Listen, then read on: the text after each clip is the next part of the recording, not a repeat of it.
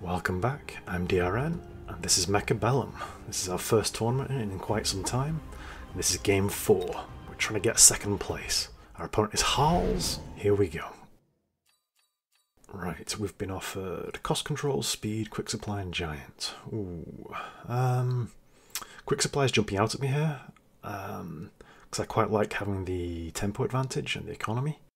I'm not a fan of steel balls right now. I think they're in a fairly weak place, actually. The 200 cost unit is disproportionately important in quick supply. So giant is jumping out at me as well. Yeah, let's do giant. He's gone. Marksman specialist, interesting. With a lot of fangs. So with what he can see on the board, he's almost guaranteed to buy 2 more marksmen. We need chaff, and our choice is between crawlers and fangs. Fangs are better versus snipers and tanks, so I think that's our best bet, but we'll be outnumbered for the first couple of rounds. Which is fine, it just means we're playing on the back foot. I'm putting these a little bit further over on the flanks to avoid a kind of kill box brawl being set up, because I don't tend to play Vulcan, so I often have to position against Vulcan. Sometimes you'll see players put all their frontline chaff right in the centre to try and pull everything right into the middle, which then makes it an absolute killing field for Vulcans, or Stormcallers with fire. Just a little bit more space, so if there's a free missile on the first options, it's a bit harder to kill too much stuff. Right, let's see what he's doing. Yep, extra snipers. He's positioned his chaff behind his tanks, that's interesting. It's a setup you normally use when you're thinking about going fortress, because then you put fortress with shields down, and then even more fangs in front of those fortresses once the shields are up. But I think we're doing okay here. We'll probably lose this round because of the high level marksman, but that's okay. As long as we get a few kills, get some experience on our tanks, we've done fine. And I think we're doing okay here. Just hope none of his snipers get too much experience. Right. A little bit of damage, no big deal. We knew we'd be on the back foot. Ooh. Tricky. He's going to pick Intelligent Marksman. I think I have to go Assault Scorpion then, and try and brute force the front line. A little bit hard, because it's too early to actually buy the Scorpion, so I'm telegraphing that I'm going to go Scorpion the turn before I do, but maybe he won't notice. Let your opponent make the mistakes, don't assume he'll play perfectly. Just thinking, is it worth pushing 50 for an extra stat? I think it is.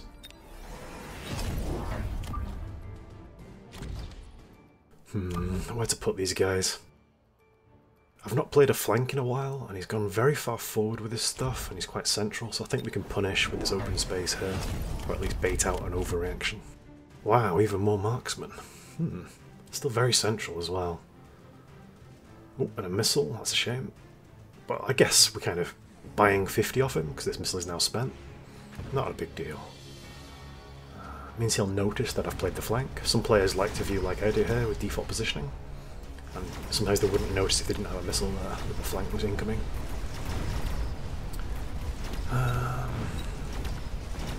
Looks okay, fairly balanced.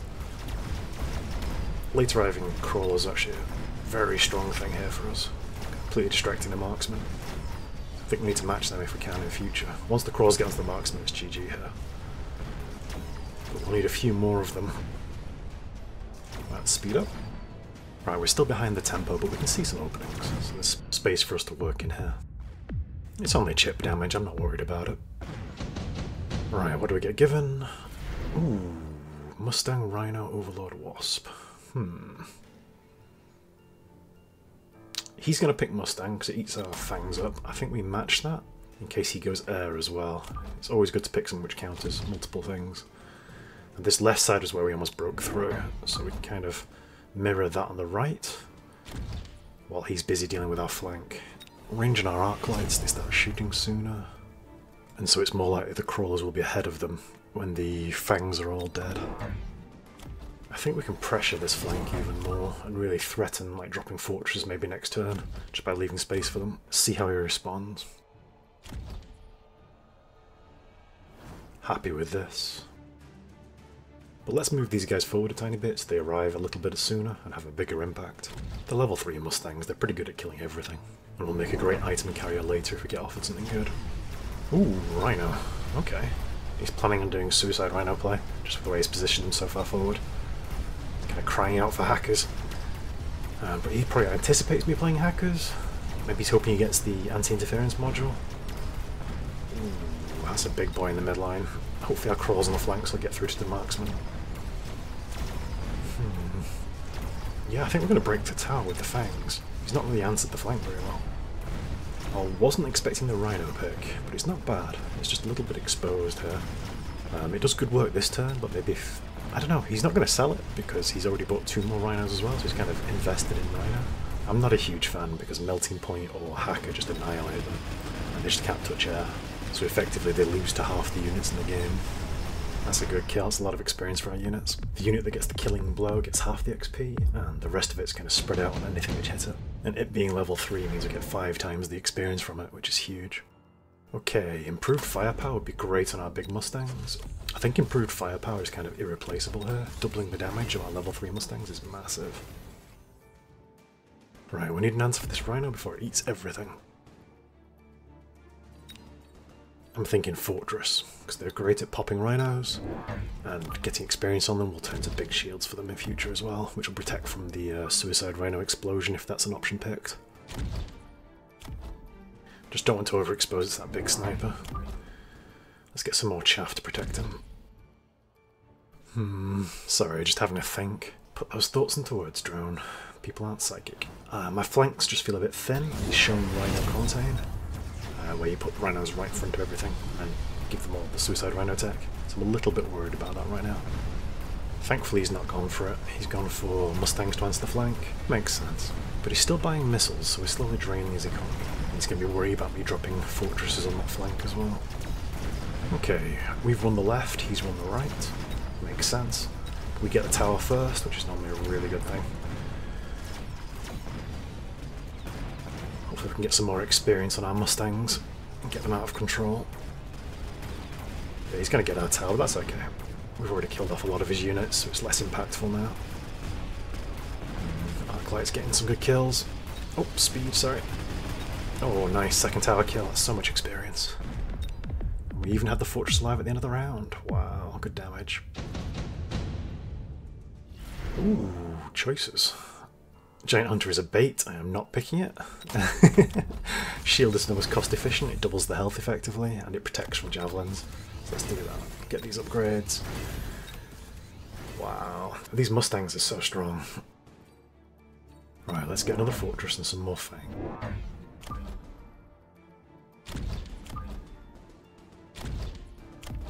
He does have Final Blitz, but he's not picked it yet. And if he does pick it, we'll just go Hacker or Fortress Shield and just completely negate it.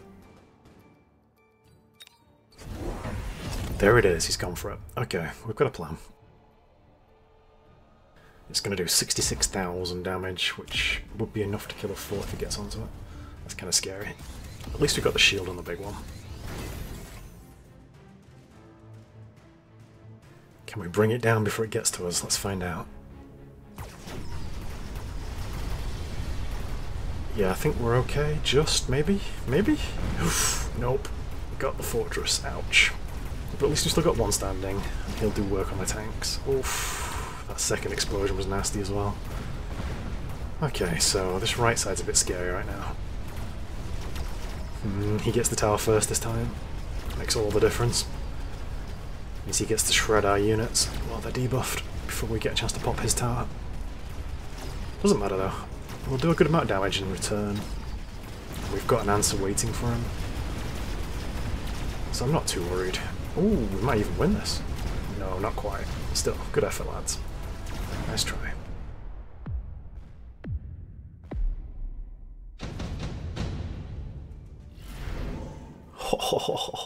Every single one of these units beats rhinos. Oh dear. Feel bad for my opponent. Hacker is the key for me though. Both the shield and the steel are great. Thinking we take range and a couple more, and hoping we can turn those tactical nukes against them when the rhinos explode. Let's pop a shield down. No, let's get long-term board power. Let's get shields on our big boys. Ah, still feel a bit naked. Can't afford the shields on the hackers because we're on range, so we have to push and get actual shields and hope they live through the round.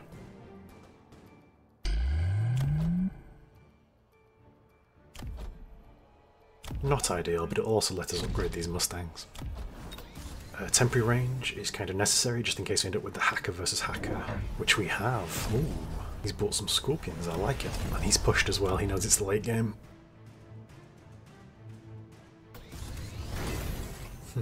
Range on the snipers doesn't seem to do much here. I'm not really making the most of this flank either, but he's still using the missiles. So we're still making steady progress on his economy. I think the flank's paid for itself now if he's used 4 missiles? No, not quite paid for itself. Go on, hackers, you can do it. Go on, turn him round. Yes, nope. Oh. What was that? He hacked it back, but it just meant it exploded in no man's land. That's fine. Okay. We're looking fairly solid here, actually. Getting the crawlers onto the... Wow, the hacker's range. Look at this. It's insane. So I'm hacking something and he's hacking it back, but it's not enough.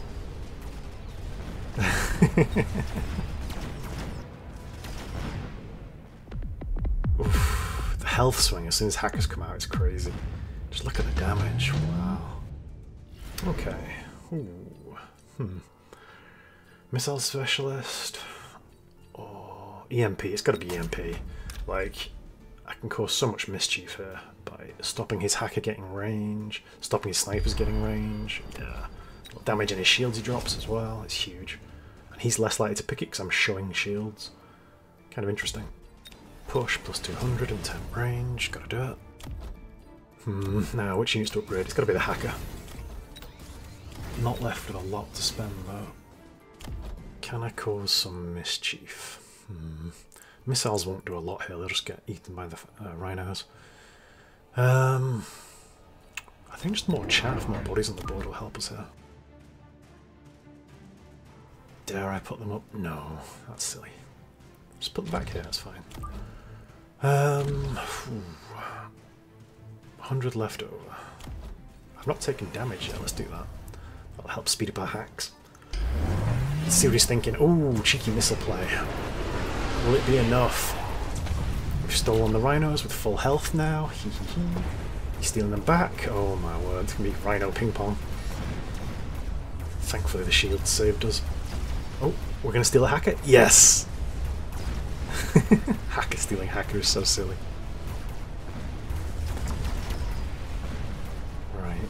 I think we've got a nice concave here. There's no way you can win this. Yeah, sorry friend. Tower down, and then the hacker's just healing everything that we steal is kind of crazy. It's going to one-shot the tower. Oof. That's nuts. Sorry, dude. The hacker stealing hacker was just horrible. Yeah, good game, though. Right, let's have a look. What was good, what was bad? So the hacker, he went multiple control. I didn't even notice that. Interesting. The Mustangs were just absolutely wrecking. Look at the stats. So much damage, so many kills. Just one unit of high-level Mustangs with an item. It's just, oof. Chef's kiss.